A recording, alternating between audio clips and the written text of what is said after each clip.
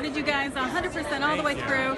We were at the Music Box. Yes, I know. I saw Ira there. He was there to help introduce the film and answer love questions. Chicago. Chicago's great. This film loves Chicago. Keegan-Michael Key performed at Second City. Right. Andy Sager performed at Second City. Right. Ira Glass started This American Life with WBEZ Chicago.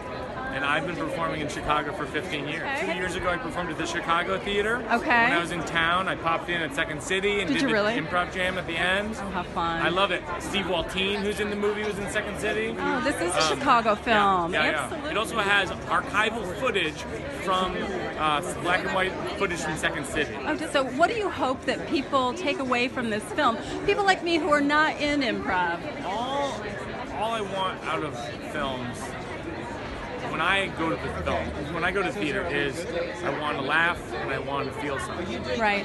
And so that's really all I'm trying to do, is just make people enjoy, have a good time, be immersed in a world, and ultimately, hopefully, feel something.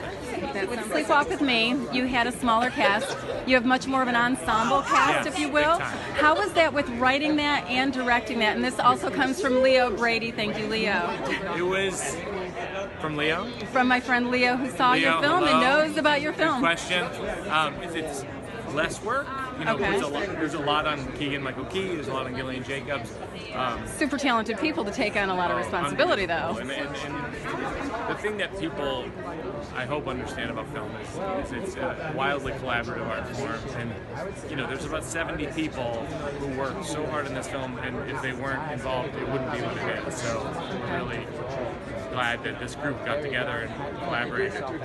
I'm looking forward to seeing it. Thank you, Mike. Thank you so much.